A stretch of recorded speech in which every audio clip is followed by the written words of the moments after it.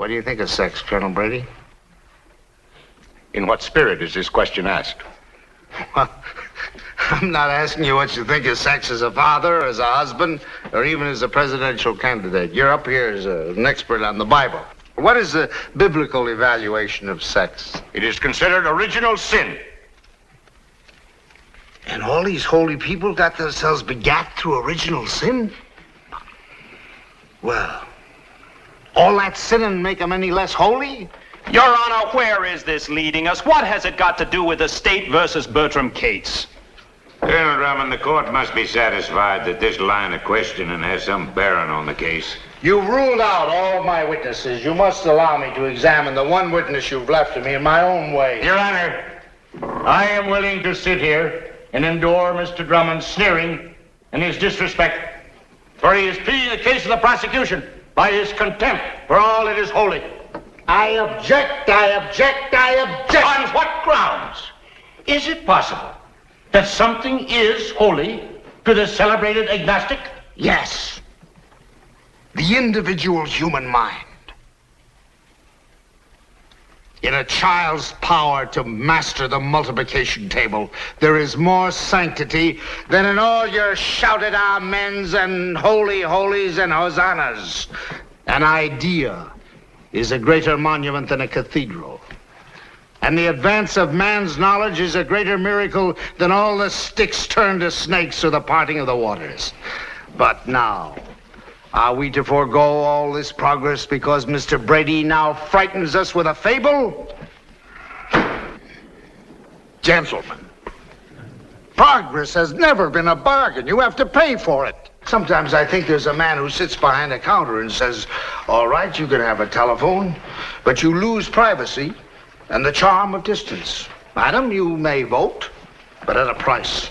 You lose the right to retreat behind the powder puff or your petticoat.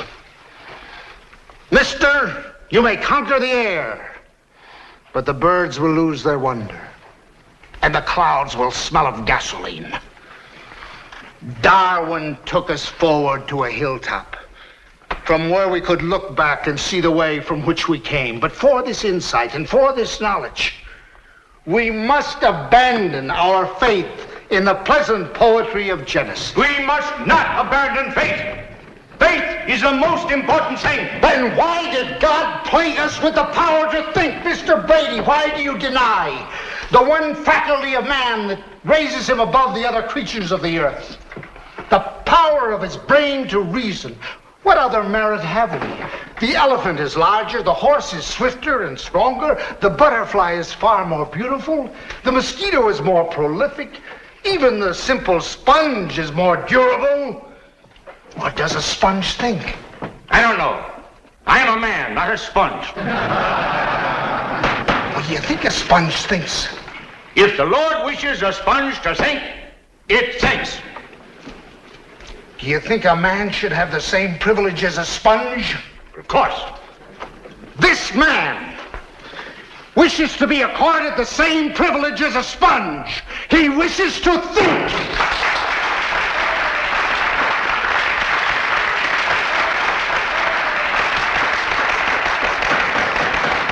But your client is wrong. He is deluded. He has lost his way. It's sad that we don't all have your positive knowledge of what is right and wrong, Mr. Brady.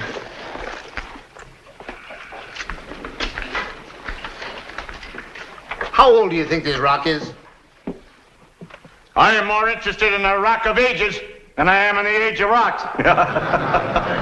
Dr. Page of Oberlin College tells me this rock is at least 10 million years old. Well, Colonel Drummond, you managed to sneak in some of that scientific testimony after all. Look, Mr. Brady, these are the fossil remains of a marine prehistoric creature found in this very county and which lived here millions of years ago when these very mountain ranges were submerged in water. Well, I know. The Bible gives a fine account of the flood, but your professor's a little mixed up on his dates. That rock is not more than 6,000 years old. How do you know?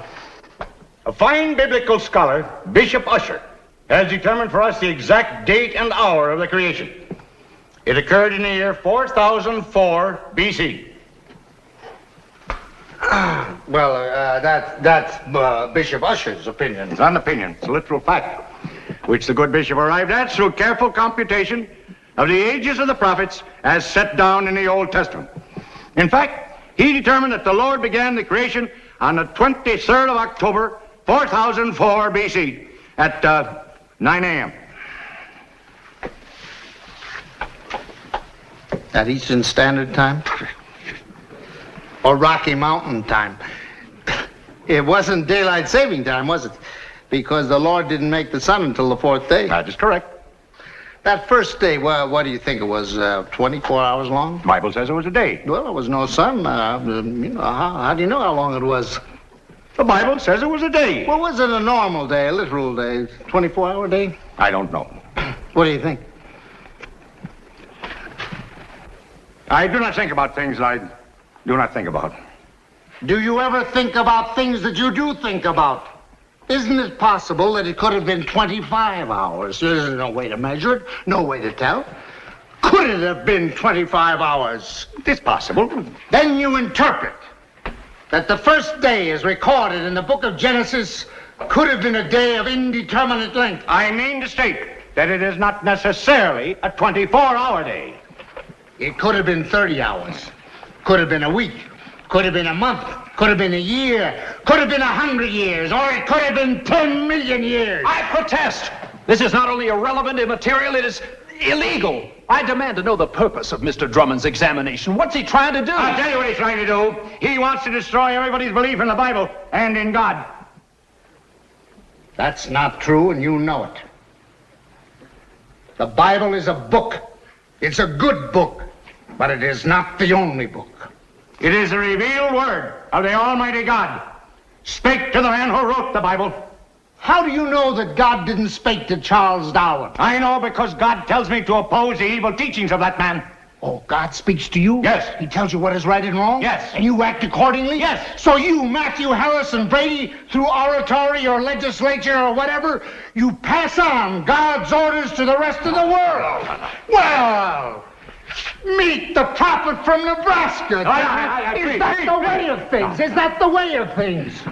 God tells Brady what is good.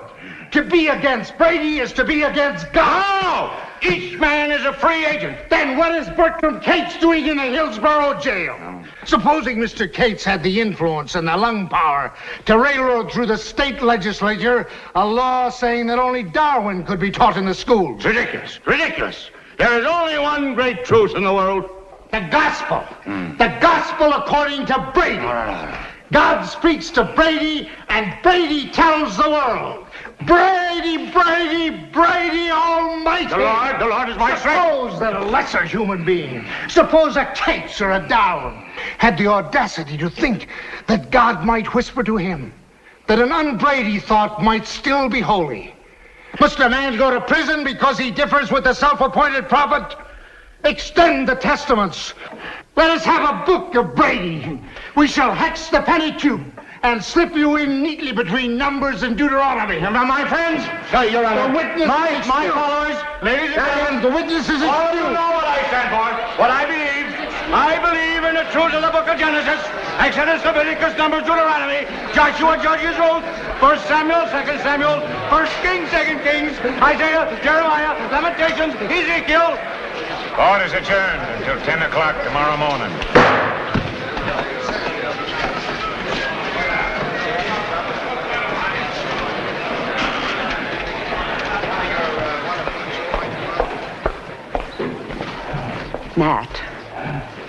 Nat, dear, let's go home. Home? Back to the hotel.